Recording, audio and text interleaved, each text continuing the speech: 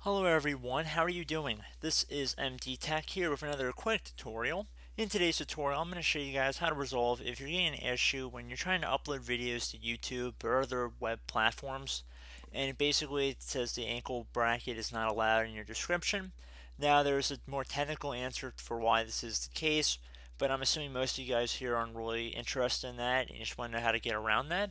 So there's going to be something we're going to use called a special character. So I'm going to have these items in the description of the video.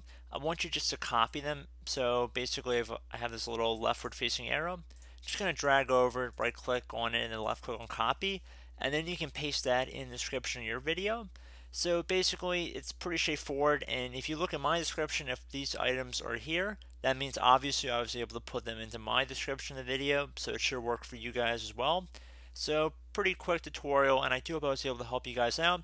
This is an issue that I've run across too, especially when I'm putting file paths in the description of the video, because I'm a very Windows tutorial based channel, so I really do like to use these from time to time, and it's always a pain. So just make sure you save these in a safe location.